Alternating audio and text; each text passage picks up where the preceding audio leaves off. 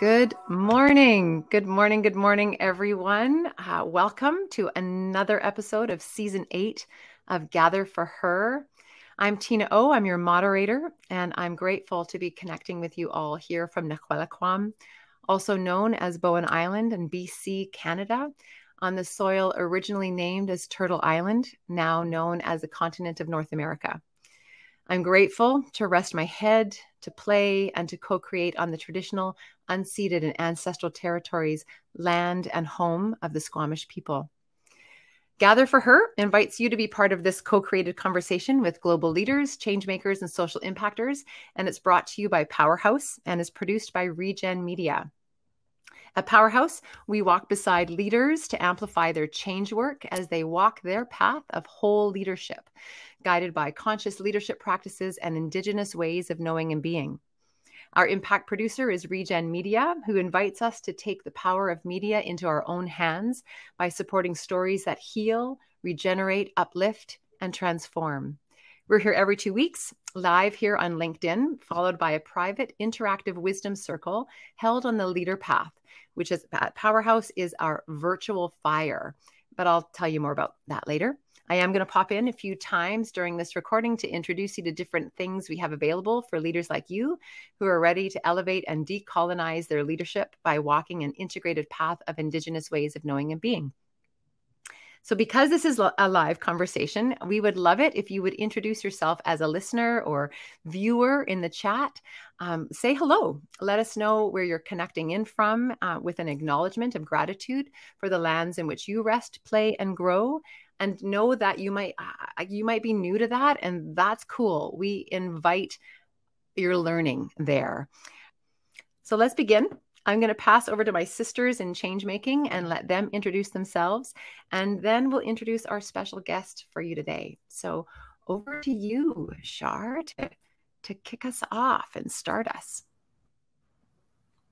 Thanks, Tina. It's my pleasure to welcome you this morning. I am hosting you from my home on the traditional, ancestral, and unceded territory of the Squamish First Nations here on the beautiful Sunshine Coast on the west coast of Canada.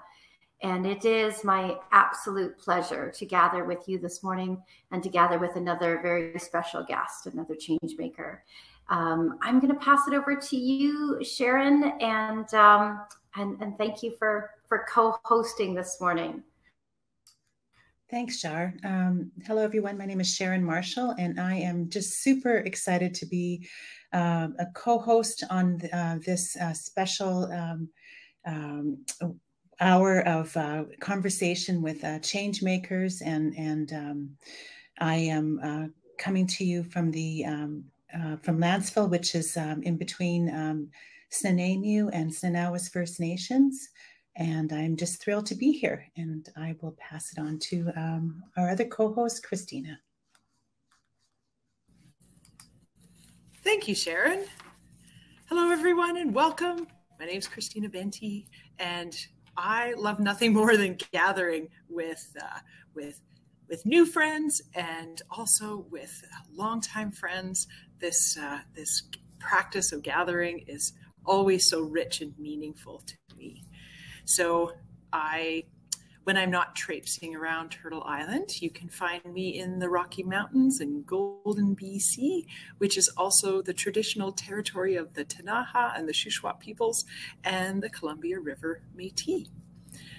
So welcome to all of you, and curious where this conversation is going to be taking us. Yeah, always curious. Shar, as the founder of Powerhouse, would you introduce the awesome Monika Jiang for us? With pleasure. I'd like to tell you just a little bit about Monika. When she was just 27 years old, she grew into her first leadership position within the House of Beautiful Business. And we're going to talk a little bit more about that special house. It was a very non-traditional path and that she walked and is still walking as she's expanded into this path of leadership and growing into leadership through mimicking, reflecting, trusting her intuition, and drawing from her more experienced colleagues and community members. And boy, isn't that a big part of co-creating and co-learning in leadership. Monika is bringing together storytelling, meaningful experience design, world sentiment, and current events, and holds space for a balance of autonomy, self-responsibility, and soft guidance through sensing the other. And she's currently recalibrating her own relation to work and contribution through her role at the house, her volunteering and community work, as well as personal growth. Wow, it's just such a pleasure to welcome you this morning. I really look forward to the conversation. Thank you so much. Thank you so much for having me. Now, Monika, I know you a little bit, so I'm just going to add a little pieces to your introduction.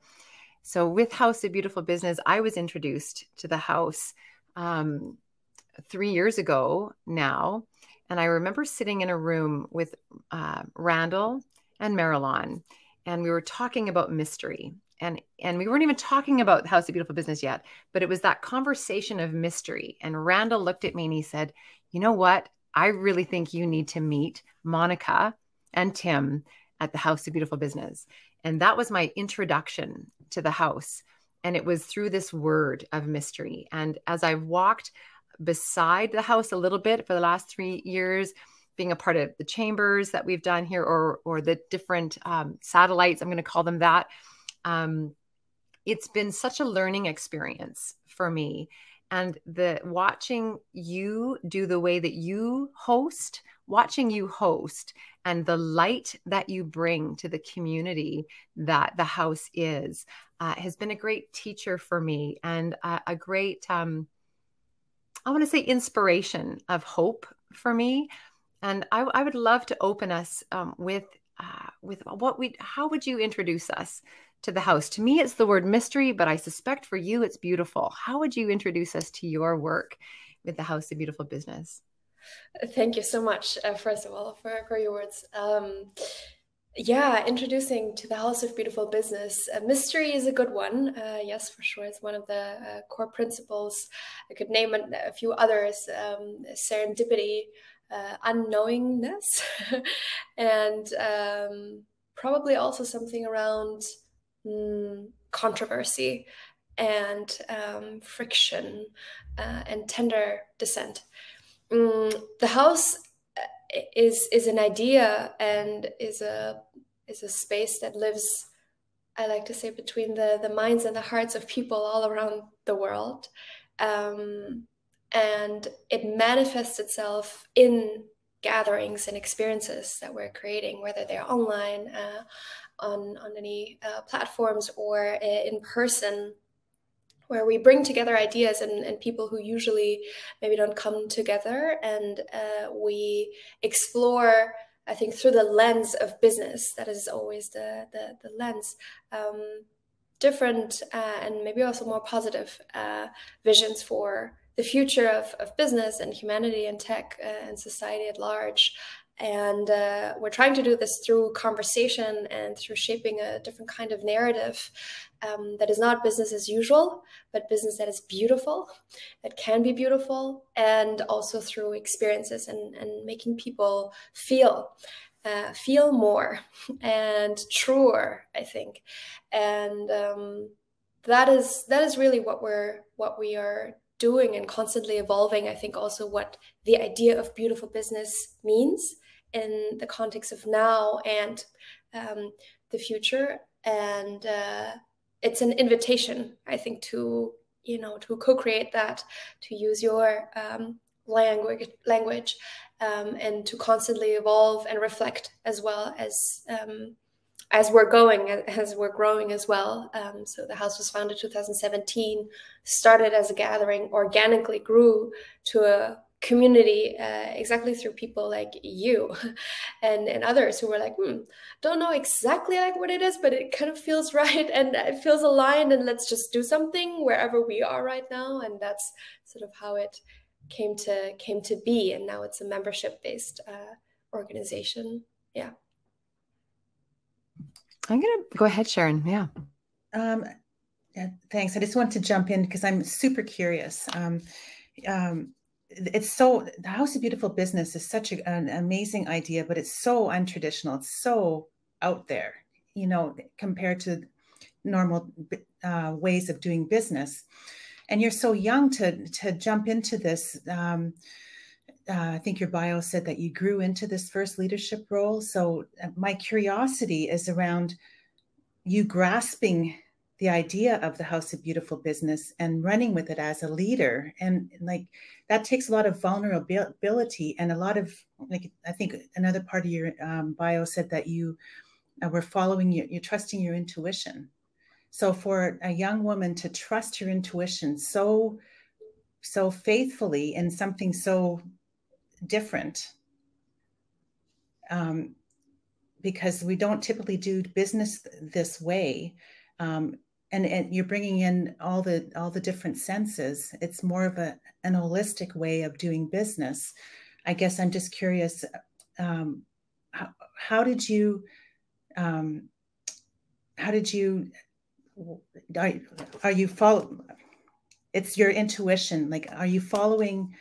I can't spit it out what I'm trying to ask. Oh, goodness gracious. It's just on the tip of my tongue.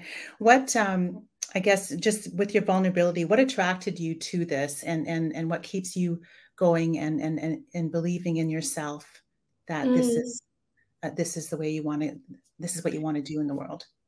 Yeah, thank you for this question. I think, you know, how I came to the house, that came from a place of frustration and of like disenchantment, and sort of, you know, realizing, being confronted with the reality as a like 20-something-year-old student, making her way into the world of business and thinking in her mind that, you know, this is going to be like fabulous. I mean, this is where it starts. Like, finally, I can start with work. I don't want to study anymore. It's like so theoretical. I just want to do things.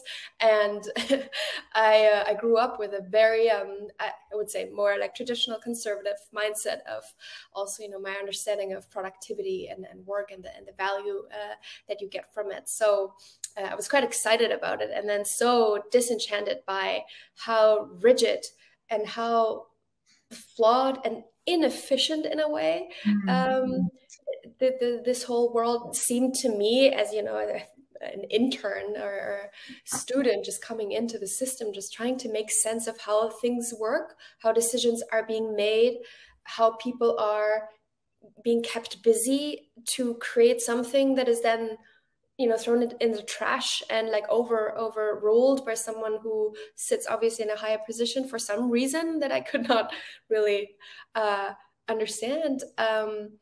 And just being very naive, you know, and just being really, shocked in a way, and confronting then my colleagues back then, like, how does this, I mean, is this normal? Like, this is how things go in big corporate organizations and in others as well. Do you question still why you're sitting here and what we're doing here and what purpose this serves, or not really? And that, you know, led me eventually to the House of Beautiful Business through a very also lucky encounter and coincidence with my then, you know, former job at Soulworks, which is a purpose-driven, one of the first purpose-driven consultancies here in Germany, led by a woman, by Julia von Winterfeld, who was already, you know, very much ahead of her time with mindfulness and conscious leadership. And I mean, even the word purpose, it was not one that was, you know, very common here in that context. And that's how I came to the house, with this sense of, okay, there is something more. She already showed me through her path and through the work that we've done that there are so many constructive new ways how you can rethink, and you can take this frustration into something that is constructive, that is nurturing. And even if you cannot make sense, right, what it exactly is that you are looking for, you can try to contribute to it. And I think that's what I felt when I first met her. In terms of, you know, what you asked about intuition, it's like something is different here, and it feels good. It feels great. I feel seen, and that, you know, the energy is somehow right. And then coming to the house, being there as an attendee first, I think gave me the privilege, you know, of sitting there in this room full of incredibly brave and visionary and different people, like weird people, to the best, in the best sense, right? Where I was sitting there like, why do I get to be here? Like, I am the luckiest girl on this planet to be here and just to listen and to absorb. And I cannot even make sense. I don't even know what this is. I don't even understand half of it because my mind is just not that fast, you know. I'm just not, I don't have all of that experience and knowledge, but it resonates. It resonates so much. So then a year after, it took me another year because I did some freelance work and just explored and was like, let's see. Came to the house again, and then I worked there as a freelancer. So I was kind of half in, and then at that 2018 gathering, I still very distinctively remember that I was like standing somewhere, you know, in this house, and I thought, this is it. This is it. Like, this is these are exactly the kinds of people that I want to surround myself with, and the ideas that are radical and unusual, and at the same time positive. Like, they carry something that is constructive in a sense, right? And optimistic. And yeah, that's how I came to the house, and also how it kind of reconfirmed more and more, and still something that I'm learning, to trust my first instinct, like the first instinct. Don't even think about it, but just like, oh yeah, I already felt, you know, drawn to this, so I should go. So thank you for that. I just wanted to add, so you're using you're trusting in your intuition more as you get older, trusting in and it's your guiding post, then it's your guiding light. Is that Yes, to say? yeah, I think so. Also in other aspects of life, right? Relationships, and just like, is the timing right for this decision? And it's still very hard. I think this constant battle of rationalizing as well, right? When your mind is like, are you sure that you're really feeling this? Because I think this and that. And you're like, no. But so sensing into my body as well, noticing, for example, this year, that has been something that I've been exploring a lot, is like, I am most myself if I'm like really in my body and I don't think that much, because I do think a lot all the time, and it's just like very busy, right, in my mind. So yeah, that's been something to look out for, these places, like when I can dance, when I can be in my body. Those are the places. Thank you, Monika. I'm going to pass to Christina in a moment, but if you're just joining us here on LinkedIn, what you've just landed into is a Gather for Her conversation. It's a co-created conversation, and we're so glad that you're here. Every 2 weeks, Gather for Her is live here on LinkedIn, followed by a private interactive wisdom circle, because as you're listening, there's going to be concepts here that you want to know more about. And we're going to unpack those in our wisdom circle, which happens on the Leader Path, our leadership gym. And it's designed to accelerate your resilience, restore your well-being, and amplify your impact as you practice decolonized leadership and learning what it means to you to be a good ancestor and make decisions through a 7-generational lens. So let's go back to our conversation with our guest, Monika Jiang of the House of Beautiful Business, which you can learn more about at houseofbeautifulbusiness.com. And I'm going to pass to you, Christina, because my guess is there's something on your tongue just waiting to happen. Oh, there's so many things. Actually, there's so many things, but actually I want to hone in on one of the things that Monika just talked about. And that is the role of our overthinking mind versus connecting to our body and on our intuition. And my guess is the listeners are struggling with this. They struggle. They're all leaders who, again, know. It's like we talk about this a lot. We know we're supposed to be in our body. We know that we can't disconnect our head from our heart. Like, we know this, and yet our default is to be overthinkers and to be in our head and to rationalize, like you said, well, because that's a very colonialized way of thinking, is just to rationalize ourselves right out of our intuition. And so this really connects to what we're talking about this season around whole leadership, that idea of again, having our intuition, our body, and those signals deeply connected to our minds.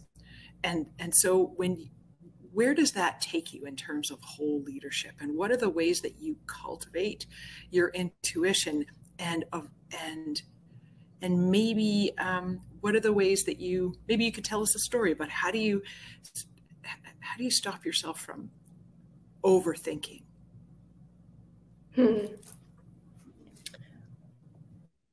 I think I'm also very much a doer. So I think, but I also do. And sometimes if I catch myself, overthinking too much and like theorizing about something, or like getting into this rabbit hole, and sometimes can get also really negative or like dark, where I'm like, I actually don't want to go there, or I don't have the, I just don't have the capacity right now, and it doesn't feel like the right place. I start to do something. Usually that helps me to either really get into my body and do yoga, or go dancing or something like that. That always helps. It just always helps. Or I start to write it down. So I start to write. And not in the sense of like, I'm going to write now this incredible story and like this amazing opinion piece that everyone has to read. It's more like, no, I'm just trying to journal and just get it out of my head, so that the thoughts are put on paper and I can read them, and I can read back on them. And at least that's then there, right? Or of course, if it is really something that that constantly is there, I do reach out to people in my life that I can have a conversation about. So that for sure. And I think that's what I mean by doing something. It is a little bit of a maybe distraction technique in that sense for me. But that's at least what helps me usually. Awesome. Thank you. I actually want to just challenge the listeners right now and think about those things yourself as a listener. Think about what Monika just said about writing and dancing and playing and stretching and reaching out to others. What are the things that actually connect you into your intuition? Think about that question as it relates to whole leadership. So I just want the listeners to think about that. And one of the things I want to say, Monika, and we often say this at Powerhouse, is like, these things are actually really simple, but there is an uncommon discipline required to leave if I just power through by thinking, and actually entering into our bodies to do. I love that you said doing. So thank you for that. Thank you. I want to ask a question that's not on anything we prepared you for. So I apologize, and I totally don't apologize at all. You used a word, distraction, and I loved it. I was like, wow, we're talking about distracting what I call the border collie in our brain. If you've ever had a border collie, you know what I mean? It's like they just need to herd something, like they just need to go do something. But we need to distract the thinking, the border collie in our mind in order to get into our body. And I'm like, oh, that's healthy distraction. Wow. And what a radical thought that our operating system has been the thing that we have to distract. It's like, yeah, we do. But I think my question is around, what are you noticing around around ADHD, frankly? You know, we hear that and neurodiverse, and because I'm like, ooh, there's healthy distraction. Is there such thing as unhealthy distraction? I wonder. I don't know. And I'm curious what your noticings are as a leader around fragmented ways of what I might call fragmented, may not be fragmented, but ways of moving through the world, going in this healthy versus unhealthy distraction. Let's just open it up there. And where does that go? Yeah. Yeah, I think it very interesting. Healthy distractions, which connects, I guess, very much to attention, right? And our inability, almost increasing inability to be present and to hold an attention more for more than like 3 seconds. And I'm very much not a victim, because I do this to myself, but I get so easily distracted, and my attention span is very, very short. I can sense that, and I think that is something that I'm noticing, and that is, talking about leadership, so required, I think, to try to practice the ability to hold and to hold this presence, and to actually keep listening, even if your mind is going into that thing and you're seeing that email that pops up, and your phone or your dog or whatever, is like, so things are happening, like just to hold the attention that you have and that you owe to the other person who is talking to you directly or indirectly. And I think to practice this way of going deeper again and into these nuances, and not to be satisfied with the superficiality of, oh yeah, I hear what you say, right? Like I know where you're going. I don't have to hear the rest of the sentence, or I distract myself by like multitasking. I'm such a multitasker, by multitasking because I think I can, be productive at the same time, and that like helps everyone. Like, no, actually that is really, really wrong. So that just came to mind when we talked about distractions and healthy distractions, and how, I think important and how difficult it really is to just have and hold a conversation for, now like, what is it, like 28 minutes, and not do something else, or have your mind in the back of your head go and try to solve a problem.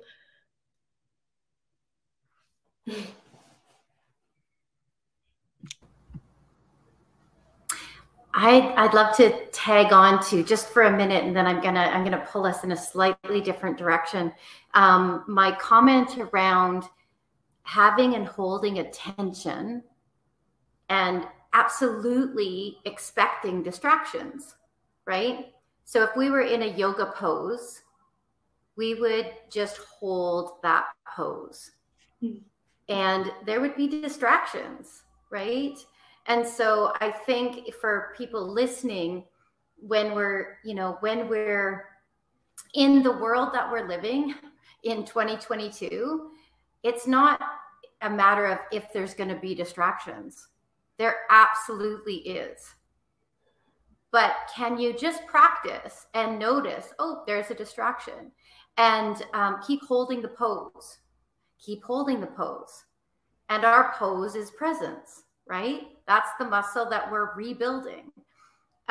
We have a choice if we want to follow the distraction like a goldfish, or, so yeah, I tend to learn everything through my body. Always have, always will. But where I'd love to jump, it just, if you wouldn't mind, is actually around the value of modeling possibility. I'd like to revisit the story of the woman who was a pioneer in the purpose space, because I think that one of the biggest gifts that we can give to emerging leaders that are coming up after us is to model possibility. I had a very special mentor who is no longer in this world in a physical way, and she raised $300 million, and she had to shift and transform the energy sector. And she absolutely modeled to me to not put limits on what I thought was possible.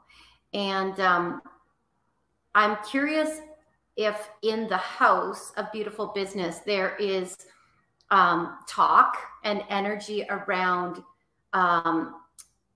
more deliberately role modeling, as well as intergenerational business. I read a stat recently. I think there's more generations in business right now than ever. I think there's 7, if I'm not mistaken, there's 7 generations, 7 different age groups right now, just before the boomers set to retire. There's the most span of age groups ever. So I think there's really something here as we're exploring how to elevate and ascend business and leadership in business around, we've thrown around role modeling and mentoring and sponsoring and la, la, la, la, la. But what's the real conversation we need to have now? Curious where that takes you when you think back to the seeds planted by that purpose mentor and role model.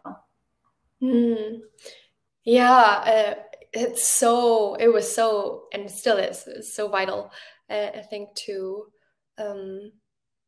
have these people in your life who are, yes, indeed role modeling. And that is also what I meant by mimicking, because I thought like, yeah, when, you know, Tim and Till were like the founders of the house, were like, okay, this is your team now.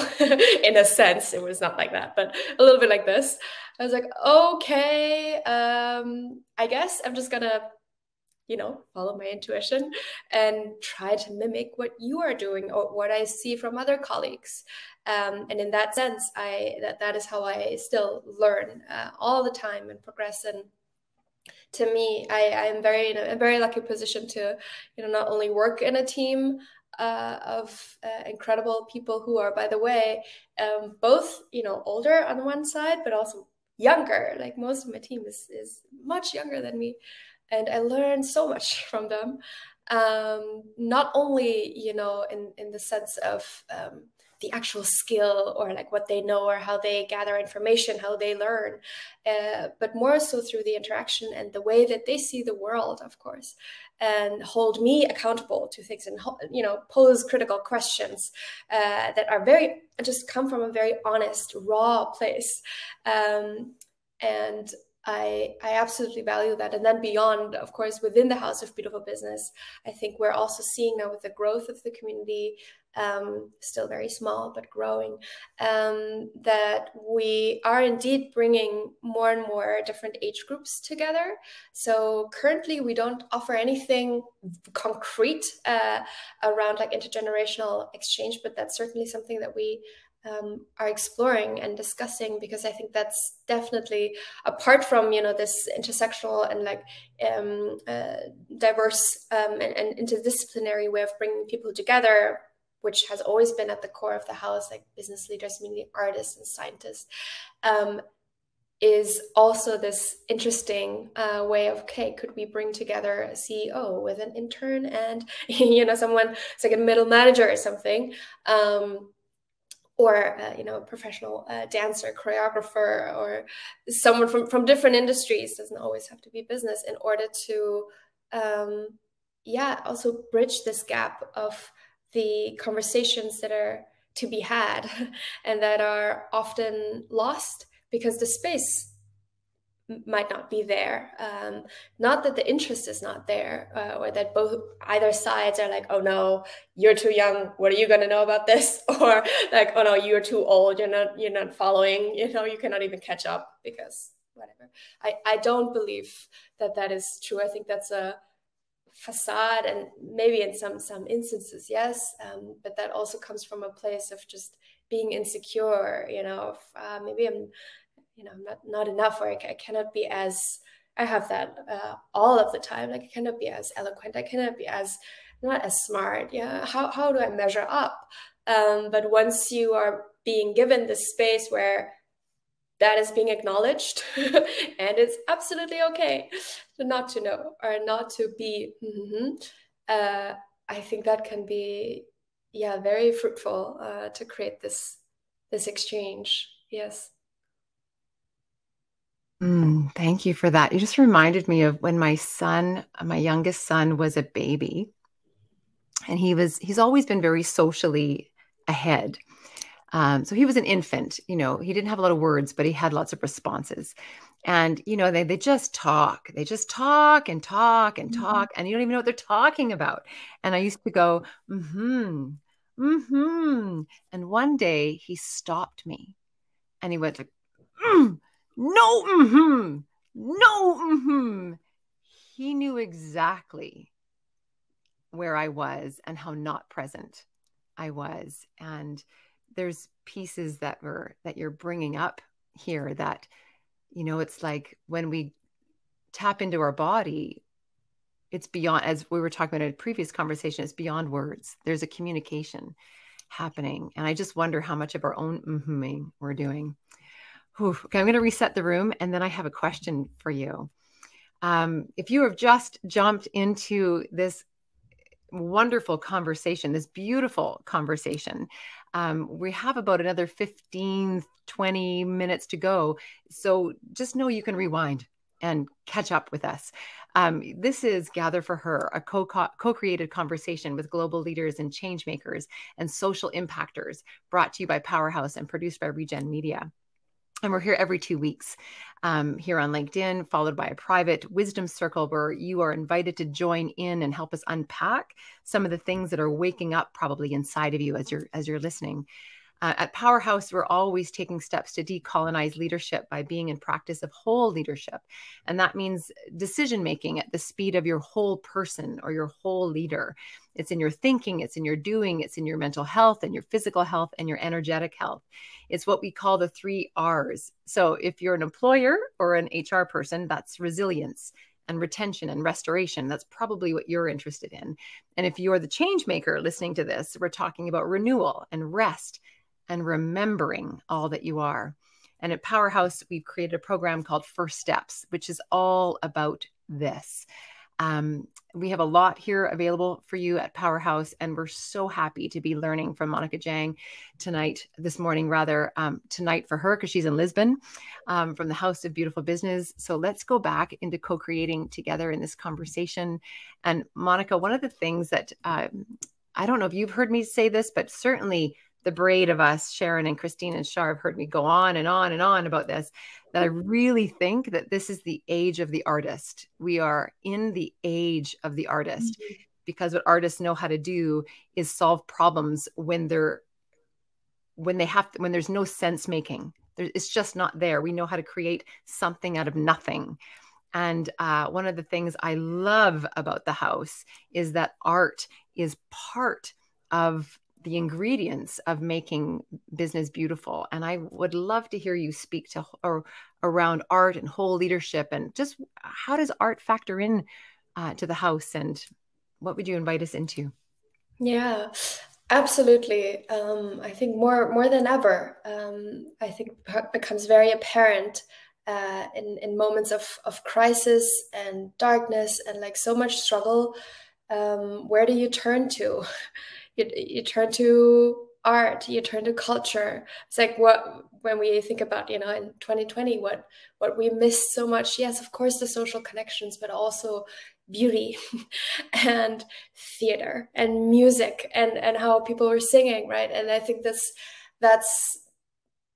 at the essence of it all in the sense. And that's also where I think the House of Beautiful Business and the idea of beautiful business, and how Tim my colleague and a co-founder of the house wrote it in his book, The Business Romantic, is that creating and making beauty, right, is the purpose of all of this, and how it's so necessary to bring that back into business, or to weave it together again, anew. So last year at our main gathering that was called Concrete Love, and we hosted it in Lisbon and online, so it was like a hybrid gathering of the course of 4 or 5 days.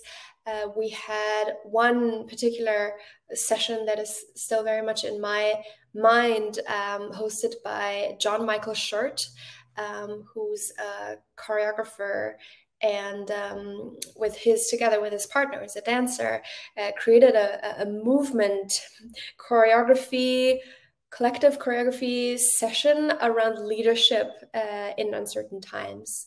So it was called Moving Through Uncertainty, and that was probably one of the most beautiful moments during that main gathering, where people were left incredibly moved, because in the way that he was able to both convey this idea of everyone is able, of art making. Not everyone maybe is an artist, but art making everyone can do, and how important it is as a leader to sense that and to navigate through art making and through moving through these different and difficult times, and combining that with movement and the body and embodiment was just quite extraordinary. So these are the types of things that we do at the house. It's not that someone just stands on stage and gives their talk and clicks through their slides like, I'm done, I'm gonna fly back to my home now.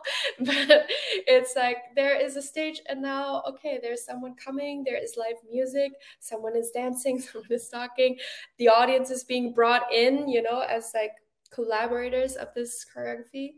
So just to give a sense maybe on how ideas can be conveyed and transcend in a different way when art is at the core.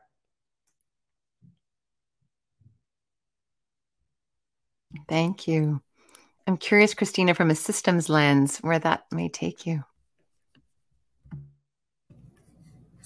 I don't know if it's taking me anywhere from a systems lens, but I'm thinking about government, because that's where I work, and so and I'm thinking about how, again, we get into because it's conference season right now, and I'm traveling around speaking at a lot of conferences, and it's like, oh, we're doing the same thing over and over again, and I actually wrote down here, just if you'll indulge me, the garage of gorgeous government.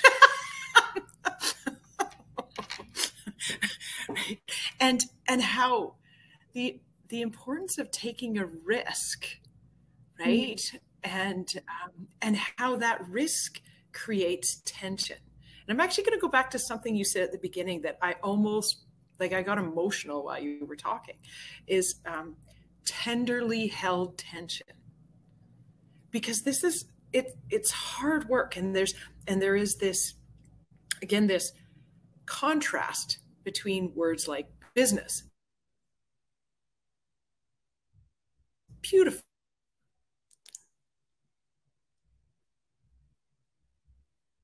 oh, Christina, you're cutting out.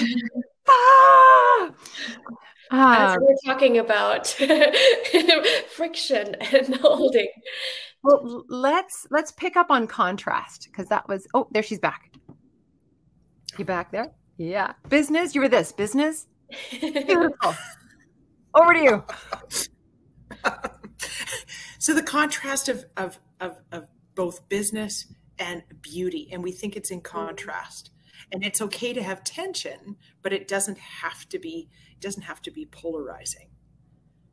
But yes, also the contrast of art and science that can be held in tension, but it doesn't have to be polarizing. It doesn't have to be opposites. It doesn't have to be either or. It can be both and.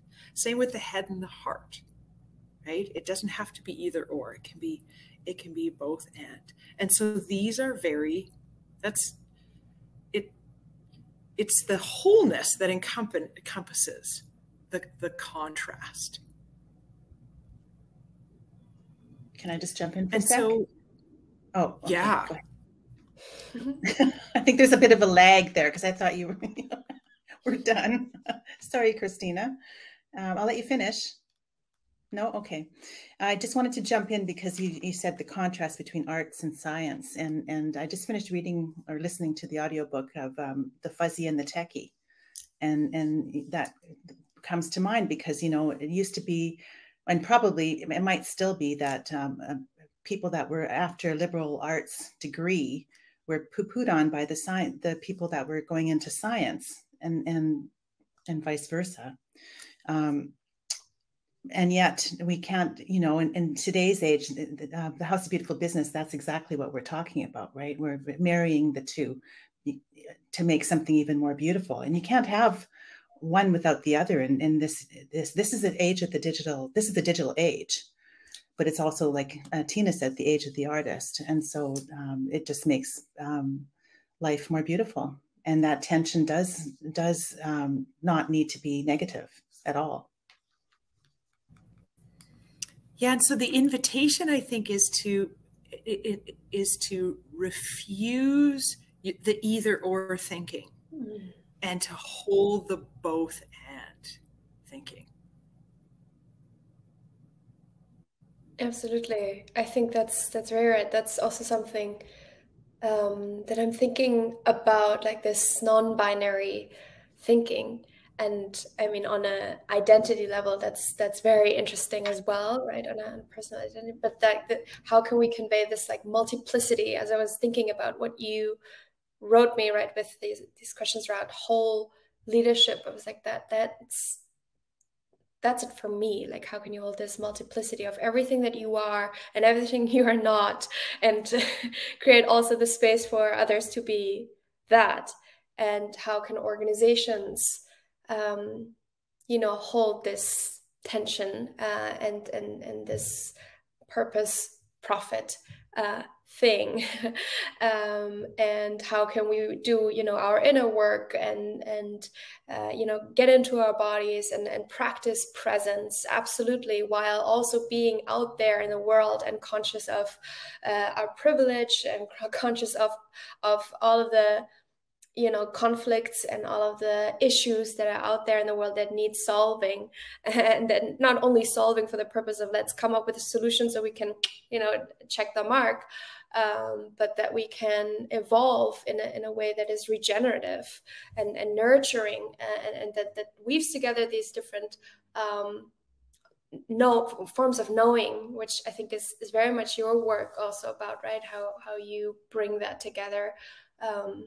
So yeah, I think that's the age of the non-binary and like the spectrum, which is, I think, so needed, and feels like the right direction. Yeah. Age of the spectrum. I love that. Wow. We're just on our last 12 minutes or so. And so if you've just joined us, rewind and watch the rest of it. This is an amplification conversation. What I mean by that, in the house and Powerhouse, it's it's a 7-generational conversation.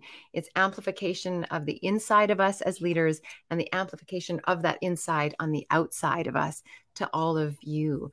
And we're here with Monika Jiang of the House of Beautiful Business, a change maker and social impactor in Lisbon. And we're so grateful to be with you. In our last 10 minutes, I want to pass to you, Monika. What is really alive for you around whole leadership, or what questions came up when we gave these questions to you that you would like to jump into in these last 10 minutes, and we'll close together in that place.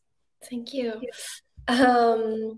Yeah, I thought very much about like how I personally, like how I show up for the other being my colleagues and the team, of course, but Absolutely. Also the House of Beautiful Business community, our residents, and then, beyond the work environment, also everyone else.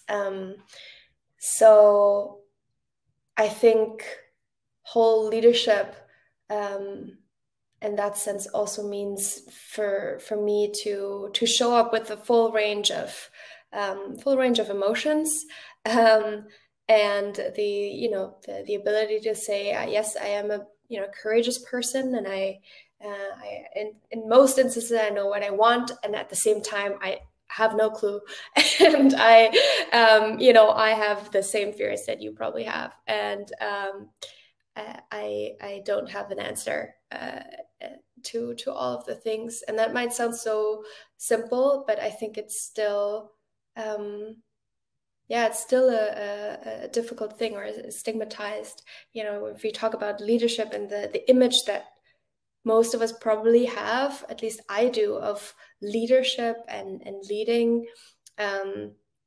is very directional in a way, and feels very much aligned with power in the sense of hard power. So what I'm trying to say is like, what came up to me is like, how can I embrace a softer way of holding this power and guiding, and being there, emotionally, and at the same time giving people this energy for them to thrive and to step into whatever is next for them, and what they need to progress in their careers and professionally, because it does give us a lot of meaning. I mean, businesses are just meaning makers.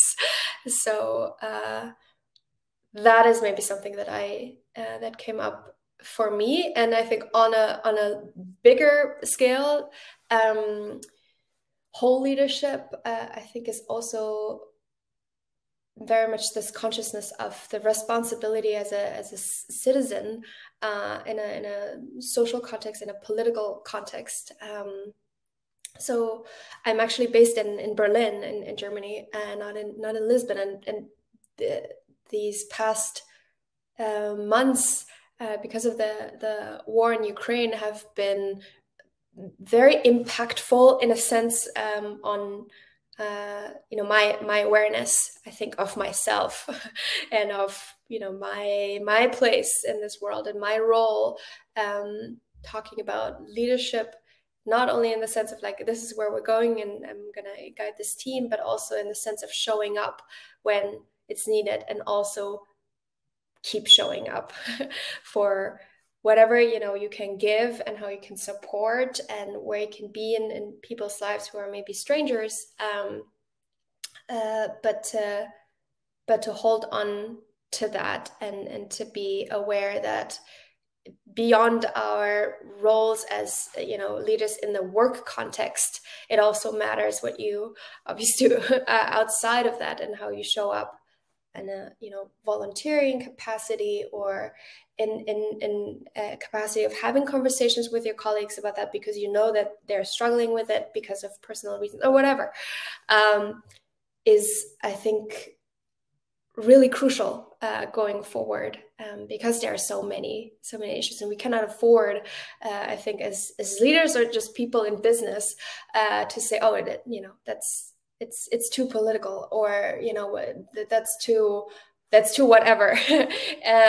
It's just not right, and it's too easy, I think, to close your eyes before things that actually really, really matter, much more than whether or not this beauty shot newsletter is now the best beauty shot newsletter of this month, or not, because I can redo it and do it better next week. So yeah.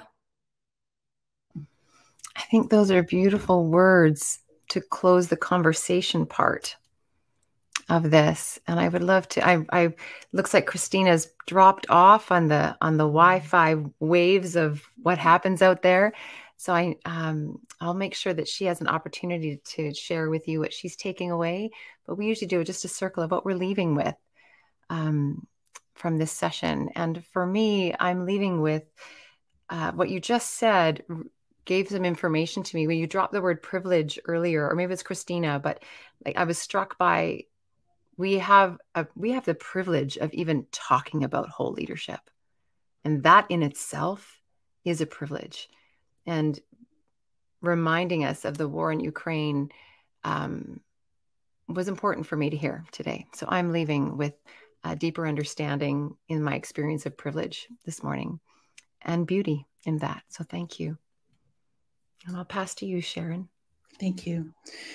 Yeah, those were great reminders, Monica. So thank you for that. And I'm leaving with so much, but the few things that come to mind right now are to surround myself with people that I admire, to trust in my intuition, and to show up and keep showing up.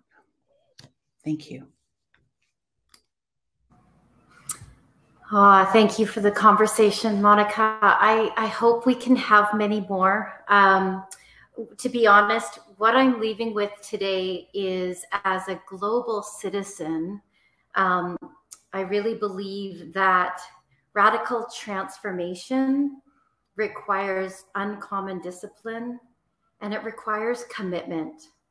And I really heard you say the difference between when you were half in to the House of Beautiful Business and when you were ready to commit to it. So as a global citizen, I hold tension between frustration around commitment, and as a founder of a house building community for change makers in whole leadership, holding patience, understanding, timing, empathy, compassion, that everyone moves at their own pace. And it's an interesting place to play. And so that's what I'm taking today. And I'm just taking that honesty and holding that tension. Thank you so much. Thank you, all of you, really. And what are you leaving with today, Monica? What's present for you? I want to give you space for that too. Thank you. Yeah. Gratitude.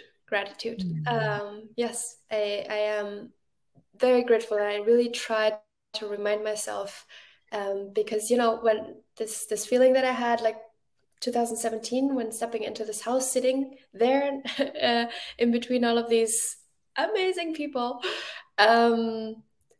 is this exact feeling, like, how do I even deserve this? This is just full on gratitude, and I'm going to receive it, and I'm trying to, you know, give it back, for sure, whatever I can do. So I'm very grateful for this, and for your for your conversation with me. Really resonates. Well, thank you. We're glad you're here. Though for our listeners, you can find out more about Monica and Tim and the crew at House of Beautiful Business at houseofbeautifulbusiness.com. There are lots of ways to get involved with them. You sound to me like a bridge organization, much like we are. And these communities exist for you to step forward in the world in the way that feels whole to you. We're going to close, and just want to let you know that Powerhouse Gather for Her is hosted by Powerhouse, where we walk beside leaders to amplify their change work and integrate Indigenous ways of knowing and being on their path to whole leadership. You've just been part of a co-created conversation, and this conversation has been recorded. You're going to watch it here on LinkedIn, but you can also find it again on YouTube, on our YouTube channel, and on Spotify, where it's been repurposed into a podcast called The How for Her. Many thanks to our impact media producer and sister company, Regen Media, who reminds us that we can take the power of media into our own hands when we support stories that heal and regenerate, uplift, and transform. Thank you to the hands at our back, Powerhouse and Regen's digital storytellers, Zoe Gray, Madeline Archibald, and Willow Smith. Thank you to my co-hosts and sisters in change, the Braid of Powerhouse, Charlene, Christina, Sharon, and of course me. And to you, our listeners, our community of change makers, our leaders and social impactors, thank you for walking with us in co-creation of the world we are living into together. You're always welcome here each week on Gather for Her in whatever awkwardness you're living into, whatever awesomeness you're living into. And there's always a place for you at our fire here in Powerhouse. Much love to everyone. Thank you for being with us. And we will see you in 2 weeks here on LinkedIn. Thanks, everybody. And thank you, Monika. Thank you.